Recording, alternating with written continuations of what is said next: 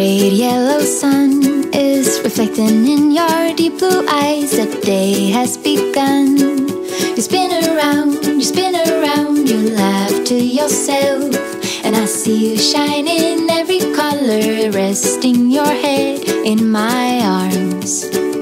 You sing la la la. What's up guys, my name's Amy and welcome back to my channel. Today we're at Southwest Rocks in our new Opus camper, and I thought I would show you what our first trip looks like with our camper set up, and discuss the things that we think that worked really well for us and things that we probably didn't like about our camper on our first use, and things that we might be able to fix as we get a little bit better at setting up and going away in our camper trailer. Alright, let's go.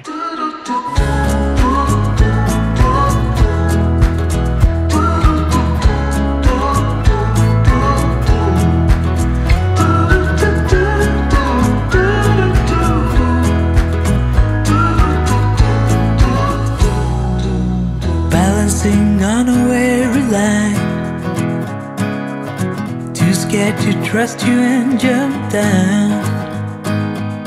I'll keep my status quo up here, won't let anybody come near. I'll fix it on my own. 29 years I've been the same. So here you can see our fridge. It was actually quite good. We've tied it in with just a bit of rope because it's not actually secure in there. We've filled it full of lots and lots of things, and we really enjoyed having this fridge. It works quite well, and yeah, we've got lots of things in there, and I like how it just sits up like that. So the fridge was pretty good. I thought it would be annoying actually having it with these, but it hasn't been a problem, and you just have to hit here and it shuts just like that, and then you can push it back in. So of course if it's in, you have to have the fan on, and yeah, it's worked quite well.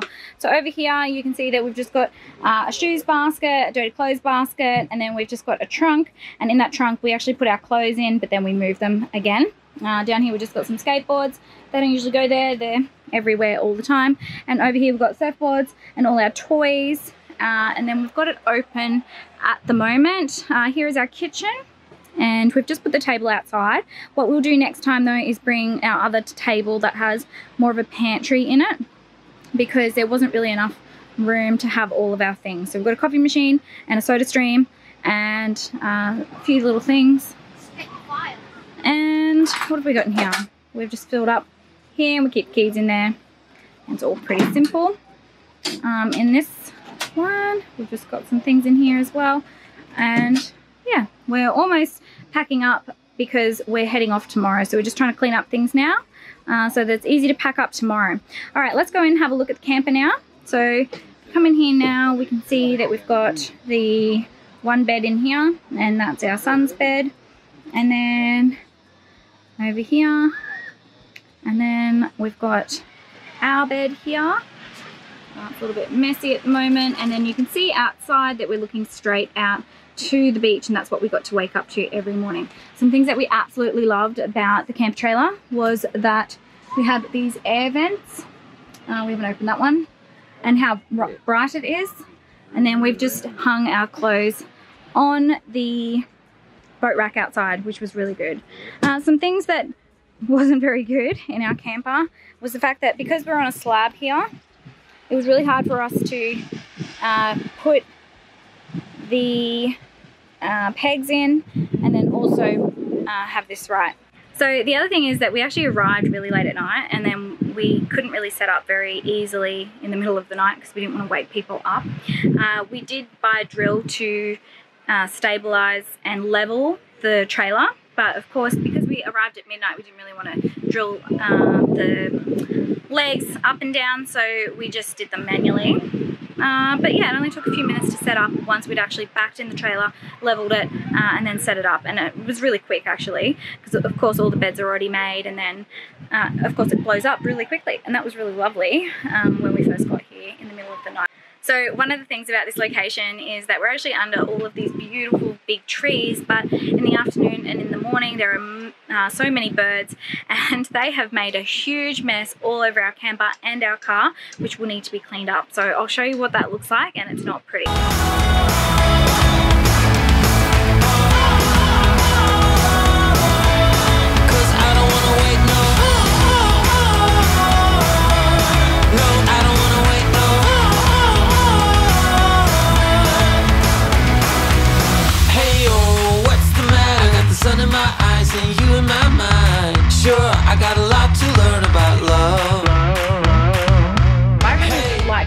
that you could lean against these poles and that they weren't hard. Also, because it got really, really windy for a few nights here, we were really concerned that we were going to blow away after our experience last year where we had a mini cyclone and our gazebo went flying across the park and our tent collapsed and it was just horrendous. So we were a little bit cautious, I guess, or worried, or had post-traumatic stress from last year, but it handled really, really well in the wind and we were really surprised. Had a look around at some of the other campers in the park and they held up pretty well as well. I noticed some poles had come down in there.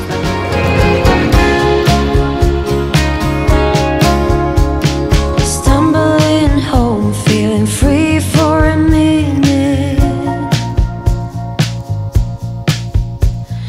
rambling the roots, breaking every spilling it,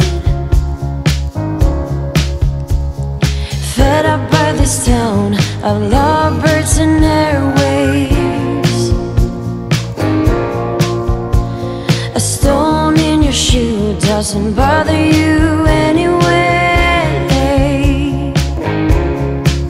It's just like all the other places. Stone cold and raging bones, and I will love the till fact the that the floor is actually soft. So I know it doesn't look soft, but there must have some sort of foam underneath it. It makes it really spongy. Was the fact that the couches are super comfortable and also it just feels so spacious in here and we never felt cramped at all, and there's lots and lots of room. So of course Jack has his own bed and we've got our own bed, and in between there's just so much room to lounge around. So we really liked that, and we're only a family of 3, so we feel like this is a huge amount of space for us. So I can only imagine with a bigger family that this would really suit them. In terms of the storage, we felt like there was lots and lots of storage. We've got all our clothes in here and all of our towels, and we still have tons of room that we could add more things in if we needed. In fact, we actually have so many spare cupboards that are just empty, and yeah, so we feel like we've got lots and lots of storage, and we probably brought way too much with us anyway because we weren't sure how long we were going to be on the road for, and then what we'd need and what we didn't need. All right, so one of the other things that we didn't bring along with us was actually the floor. And that's because we didn't want to set it up, and we had heard that it was a little bit tricky to set up, so we didn't bother bringing it along with us. So we actually had no floor for the first few days, but we were getting so much dust and mud because under this slab is actually just dirt. So we went and bought this little green mesh floor, and it's been really, really good. So we're glad that we bought that, and it's held up pretty well. So that's something that it would be good if it came with, but of course it comes with a bucket floor, which is really good quality, but we didn't want to bring it with us anyway. So yep, that's the floor. So what did you think about using the kitchen in the Opus? It's good. It's just like looking at home. Oh yeah, you've got yourself a drawer here for all your goodies, nice forks and anything else that you can stash in there. And then cooking gear thrown in there, chopping boards, utensils.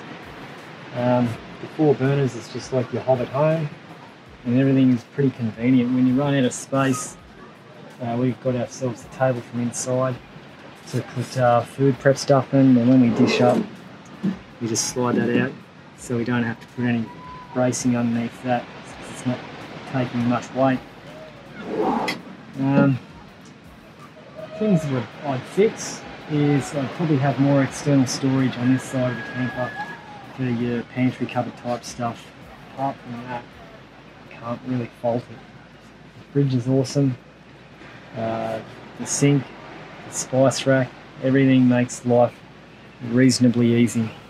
So in terms of the lighting in the camper, it's very, very bright in here, and because you can dim all of the lights and then you can turn them off and dim different sections as well, we found that really convenient, and it is more than what you'd ever need. You do not need to buy any external lights or anything like that because all of the lights in here are just perfect, and you wouldn't need any more than that. We really thought that it was good that you could have the annex lights on and the lights out in here, or you could just have the floor lights on and everything else off. So last night we watched a movie and we turned all the lights out except for the floor lights, and that was really good. So one of the things that we really liked about this as well, and we used a lot, was the stereo in here. So you can actually turn it to different modes, and you could have the radio, or you could have an AUX in, and BT standing for Bluetooth.